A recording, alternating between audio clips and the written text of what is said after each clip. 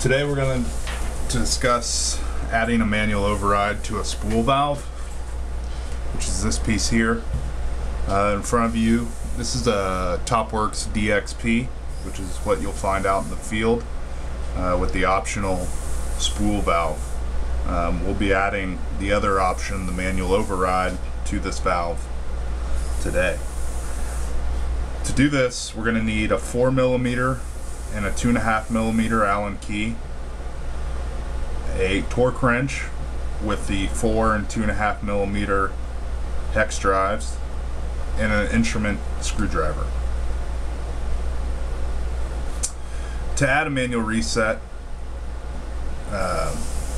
we'll need to remove the end cap opposite of the spring. There's a diagram on the front of the spool valve that shows the spring.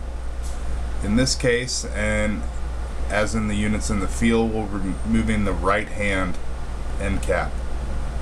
There are 2 end caps and a center block, which contains all the guts of the spool valve.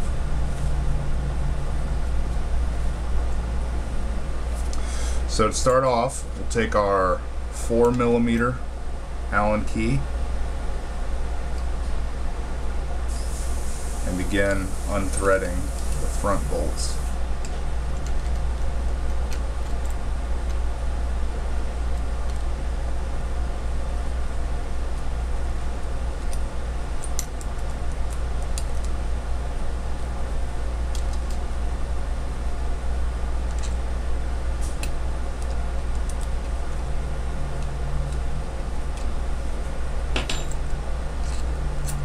Pull those out.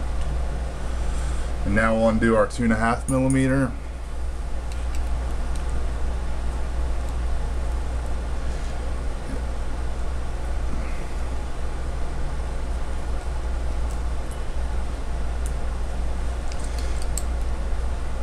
And be careful as you undo these bolts, it'll begin falling off. So when you get to the last one, be sure that you're supporting the end cap so it doesn't fall.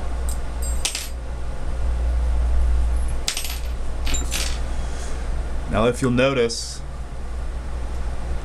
we have a secondary O-ring here for an O-ring for a secondary seal, as well as 2 O-rings inside on the center block, mounted on the center block of the spool valve. These O-rings here should stay in place. Before you put the new manual override on, ensure that they're there. In comparison,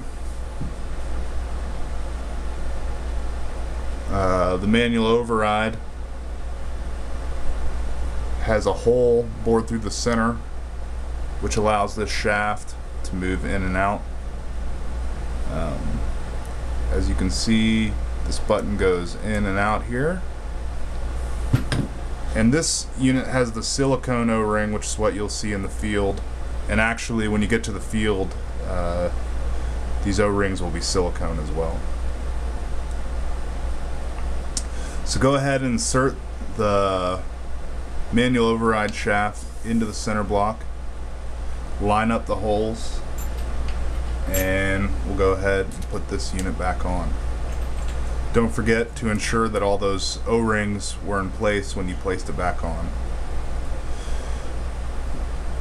Now, I've pre-assembled the spool valve, so you should receive it together just as I presented it here, with the O-ring in place, the shaft inserted, and the shaft lubricated as well. Also, there is another O-ring mounted on this shaft to act as a secondary seal for air trying to escape out that path. But like I said before, the primary seal for this device is inside the center block, which we will not be opening up. So go ahead and tighten these bolts down.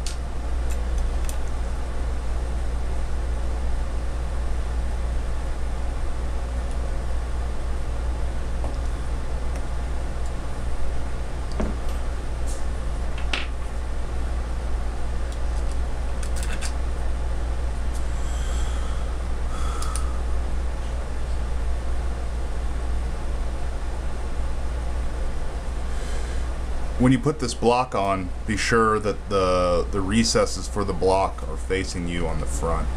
That's how you'll know you've got it orientated correctly.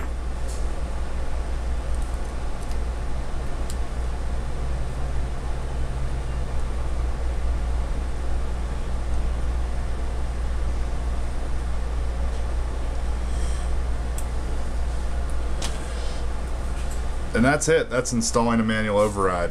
Now after this, you'll of course want to take your torque wrench and torque these two front bolts down to 33 inch-pounds and these two side bolts down to 10 inch-pounds.